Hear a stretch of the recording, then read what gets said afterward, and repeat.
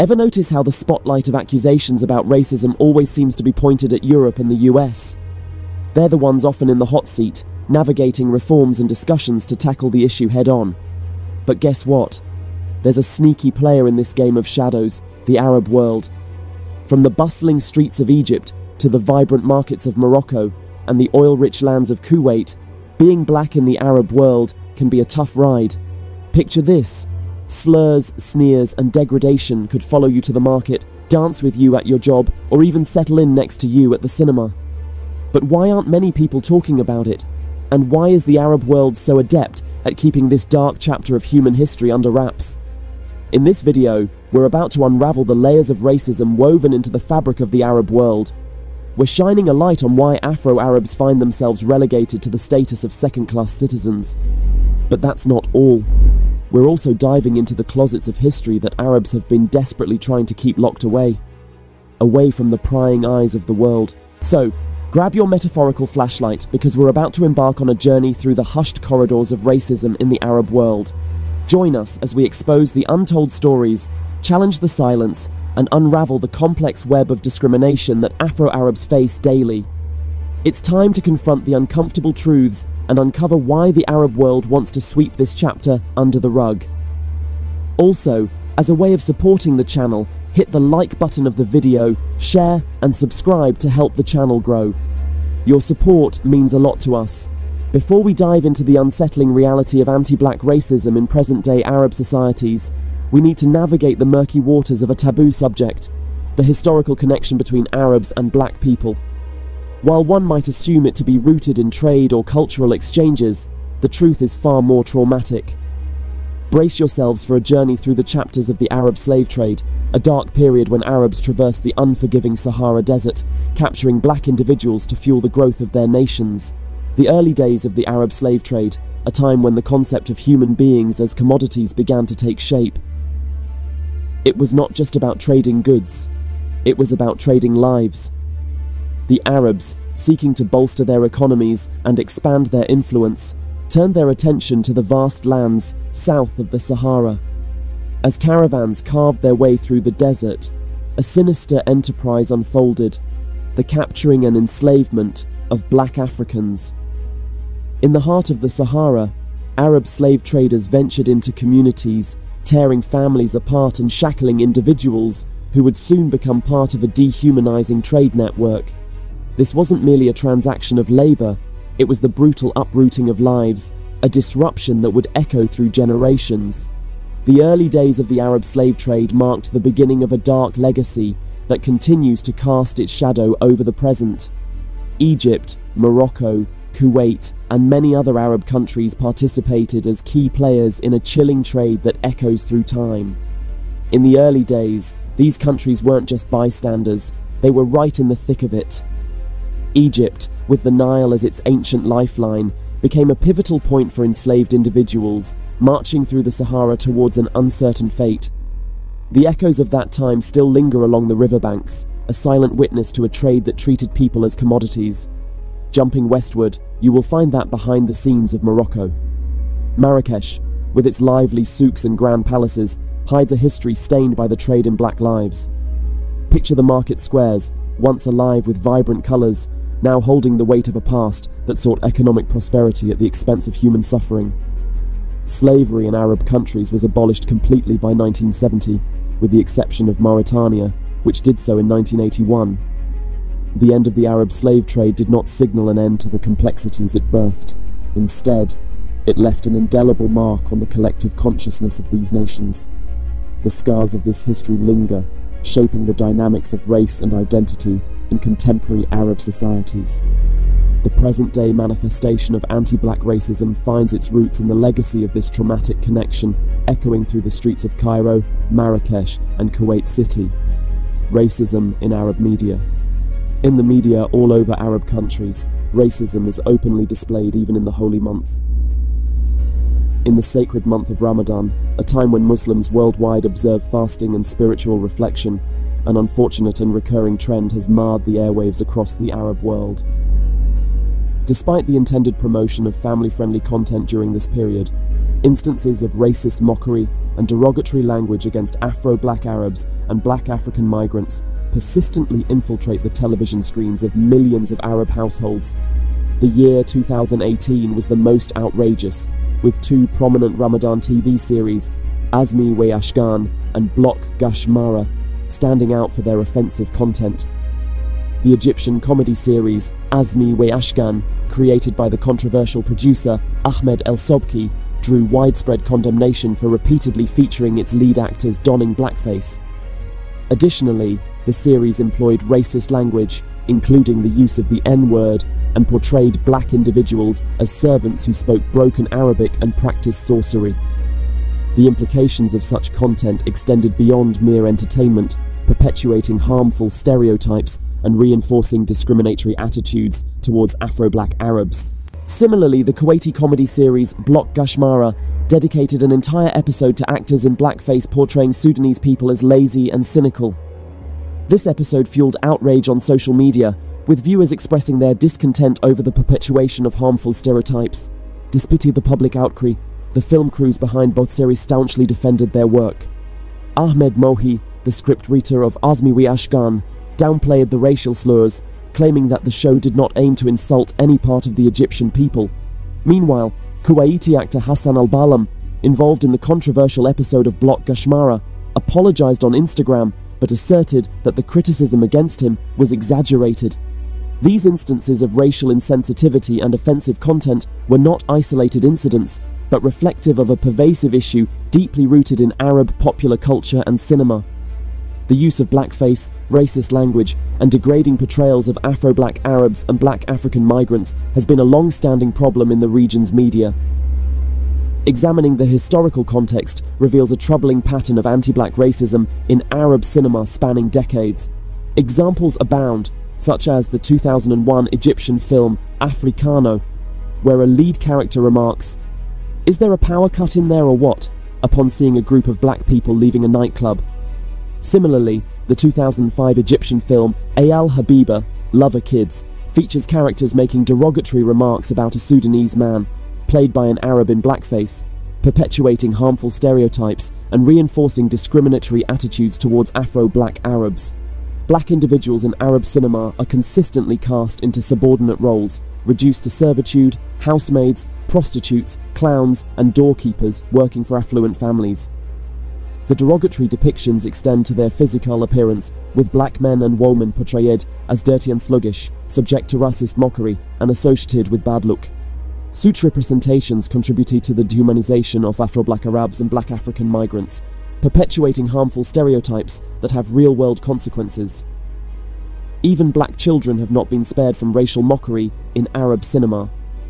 The 2003 Egyptian comedy Eli Bali Balak, My Thoughts Are Your Thoughts, features a protagonist addressing his wife after mistaking a black maid's child for his own, saying, "You are white and I am white. How could we have this bar of dates as a child?" This scene reflects the deep-seated biases present in Arab cinema, where skin color is used as a basis for ridiculing and demeaning individuals. The issue is further exacerbated by the practice of Arab washing, mirroring Hollywood's notorious whitewashing, where non-black Arabs are cast in black roles. This often involves actors donning blackface, exaggerated fake features, and engaging in racial caricatures that reinforce negative stereotypes. The pervasive use of blackface in Arab cinema contrasts sharply with the trend in the United States, where the practice has largely been phased out. Remarkably, for decades, the first and only dark-skinned actor to play leading roles in Egyptian cinema was Ahmed Zaki. Even he did not escape racial characterization, being nicknamed the Bronze Star and the Black Tiger. Back in 2008, when Adel al-Kalbani, a black Saudi imam, was appointed to lead prayers at the Grand Mosque in Mecca, you'd think it would be celebrated as a step towards inclusivity. But no, instead he faced a storm of racial insults, with some Muslims openly protesting his appointment. Imagine that, a spiritual leader facing backlash just because of the color of his skin. It's a stark reminder that racism is alive and well, even in the holiest of places. Now, the ripple effects of this kind of discrimination go beyond hurtful comments. They seep into the fabric of society, affecting young black individuals who struggle to find positive role models. Flip through the channels or scroll through mainstream media, and you'll notice a stark lack of representation for Afro-Black Arabs. This absence leaves a void, making it challenging for young people to see themselves reflected in the media landscape. The consequences are not just about feeling left out, they're about grappling with a social stigma that pushes some to disassociate themselves from their black identity. It's disheartening to see individuals deny their African heritage, engaging in intra-racial racism, striving to assimilate, and shockingly, even resorting to skin bleaching in an attempt to fit into societal norms. It's like a silent struggle happening right before our eyes, one that many might choose to overlook. But the impact goes beyond identity crises. This racism extends its claws into the lives of migrants and migrant workers, subjecting them to unthinkable hardships. Take the harrowing stories of Ethiopian women in Lebanon, subjected to abuse and exploitation, or the shocking practices of torture and slavery faced by African migrants in Libya. These are not isolated incidents, they are manifestations of a centuries-old undercurrent of entrenched racism in Arab countries. Racism in Morocco. Morocco is a country that still holds on to its slavery past and continues to deny that racism exists in the country. However, in daily life, racist terms and derogatory labels are used to refer to black Moroccans, diminishing their worth and humanity. This language, rooted in historical prejudices, reflects a lack of understanding and empathy. The animalization of black people in Morocco is not infrequent. Black individuals are sometimes compared to animals like monkeys and pigs, reducing them to dehumanizing stereotypes. This treatment is especially targeted at migrants from sub-Saharan Africa, making them feel like outsiders. They can be called Kurd, Khanzir, Akil Lahmi al-Bashar, and Hayawan. These words refer to them as monkey, pig, cannibal, and animal. They may be greeted by the sounds monkeys supposedly make, which is described as gwera, gwera. The heritage of black Moroccans is frequently denied and accosted with the veiled attack of the phrase Menenti, "Where are you from?" said by their fellow citizens as if true Moroccans are all white. Black Moroccans often face questions about their origins that imply they don't belong in the country. This exclusionary attitude denies their heritage and makes it harder for them to feel like valued members of society. Surprisingly, the history of slavery, the diversity of the population, and racism are not taught in schools or discussed openly. This silence perpetuates ignorance and prevents progress in addressing discrimination. Racism in Egypt. In 2018, Mohammed Azmi, the director of the Egyptian Monitoring Center on Racism, unveiled a disturbing reality about the state of racial representation in Egyptian media. The results of an extensive investigation, conducted in collaboration with co-authors, shed light on a deeply entrenched issue that permeated various forms of media, from news reports to talk shows and movies. The findings were disheartening, revealing a pervasive trend of disparagement and mockery directed at individuals with dark skin or those who spoke in the Upper Egyptian dialect. The study, which spanned the decade from 2007 to 2017, revealed a disconcerting pattern in Egyptian cinema. Nearly half of the films produced during this period were found to perpetuate stereotypes and negative portrayals of people with dark skin or those hailing from Upper Egypt. Individuals from this region were consistently relegated to stereotypical roles, often depicted as janitors or servants. This not only reinforced harmful stereotypes, but also contributed to the marginalization of a significant portion of the Egyptian population. A particularly distressing aspect of the investigation focused on the use of racist language and hate speech in media content. Approximately 1/3 of the talk shows and news reports produced between 2011 and 2016, specifically addressing topics related to Upper Egypt, were found to contain elements of racism. The prevalence of such language further exacerbated the discriminatory narrative, perpetuating harmful stereotypes and fostering a hostile environment for those targeted. Perhaps one of the most alarming revelations from the study was the stark underrepresentation of individuals with dark skin in media jobs. The report highlighted the virtual absence of diverse voices within the industry, pointing to a systemic issue that extended beyond on-screen portrayals. The dearth of opportunities for people with dark skin not only limited their visibility but also hindered their ability to influence the narrative and challenge prevailing stereotypes. Racism in Tunisia. In 2018, the Tunisian parliament took a historic step by approving a law aimed at combating racial discrimination, making Tunisia the second African country, after South Africa, and the first Arab nation to adopt such legislation. Known as Law No. 11, 2018, its primary objective is to eradicate all forms of racial discrimination and their manifestations. The law underscores the importance of preserving human dignity and achieving equality among individuals in their enjoyment of rights and fulfillment of duties. By penalizing incitement to violence, hatred, discrimination, and racism, as well as the dissemination of ideas based on racial discrimination, the legislation seeks to foster a more inclusive and tolerant society. The reason for this groundbreaking law traces back to 2016 and the case of Sabrina, a black Tunisian who experienced verbal abuse on Habib Bourguiba Avenue in downtown Tunis. Shockingly, when Sabrina attempted to report the crime to the police, she was turned away due to the absence of a specific law against racism. This incident underscored a glaring gap in Tunisia's legal framework, prompting a broader societal dialogue on the need for comprehensive anti-discrimination legislation. The urgency for legal measures against racism became even more apparent on December 25, 2016, when 3 Congolese students were brutally stabbed at a train station in Tunis. This shocking act of violence prompted civil society organizations to rally for change. Prime Minister Youssef Chahed expressed his support for anti-discrimination legislation the following day, signaling a commitment to address the deep-seated issue of racism within the country. However, it's crucial to recognize that these incidents are not isolated.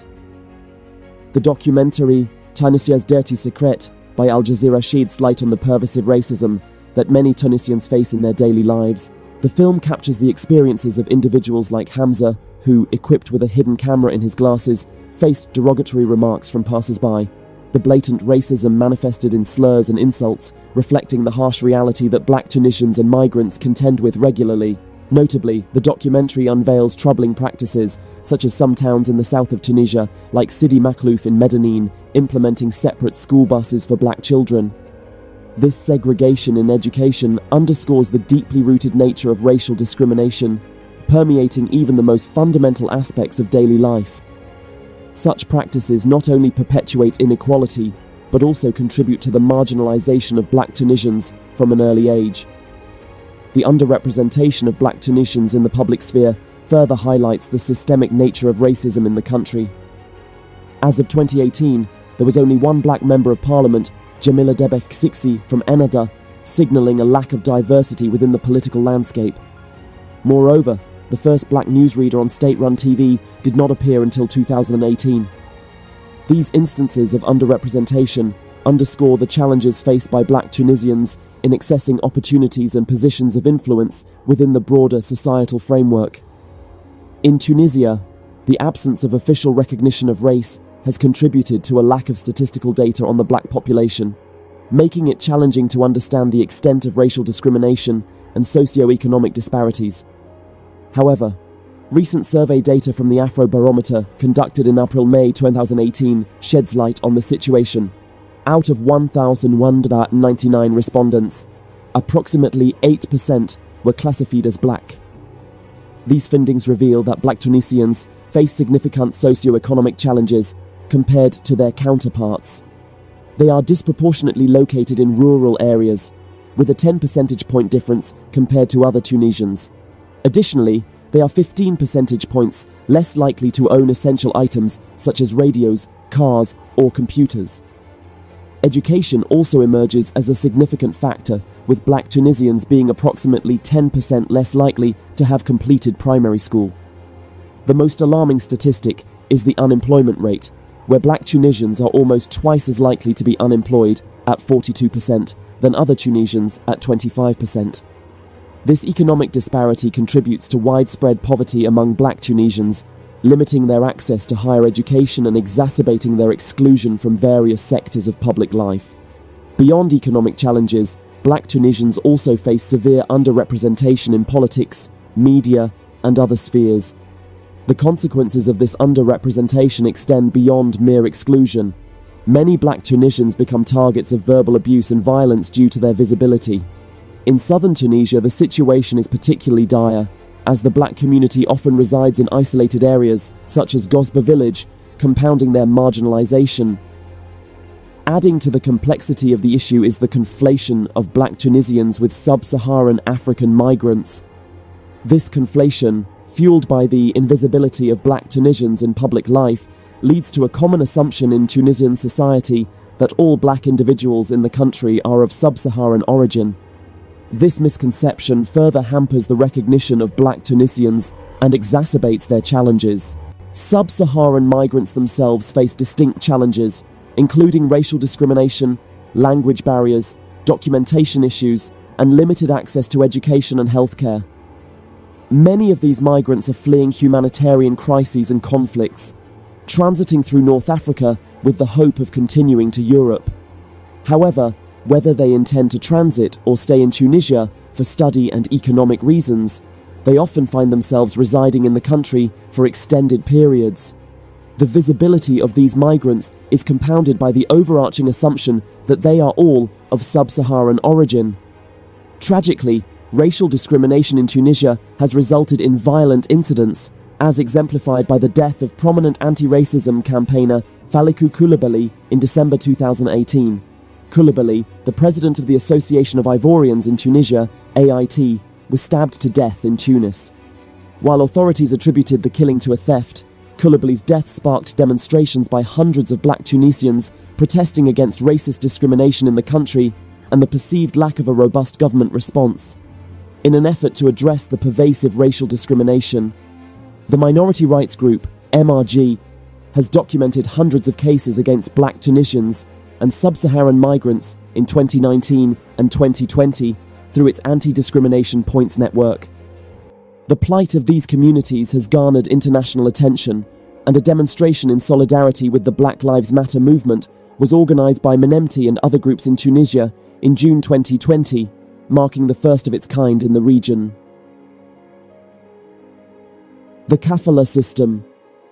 The kafala system, prevalent in Saudi Arabia, Bahrain, Kuwait, Oman, Qatar, United Arab Emirates, as well as Jordan and Lebanon Arab countries, is a sponsorship system that ties a migrant worker's legal status to their employer.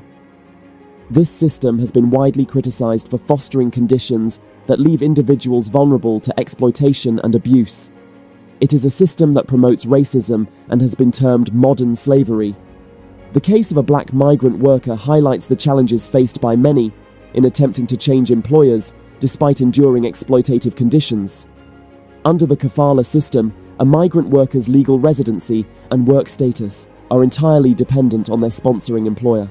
This creates an imbalanced power dynamic, as the employer holds significant control over the worker's ability to stay in the country and work. The inherent flaw in this system is that it grants employers unchecked authority, often leading to situations of abuse and exploitation. Black migrants, in particular, often find themselves disproportionately affected by the kafala system.